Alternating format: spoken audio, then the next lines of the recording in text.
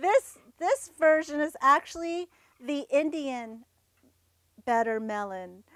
This gourd, if you can tell the Indian from this one, if you look at this one how it's smooth, that's the Chinese Bitter Melon. So they're different. Indian one is actually more potent than the Chinese one in terms of like it has a stronger better taste than this one. So if you're just getting into this Bitter Melon, try the Chinese first and then try the Indian one.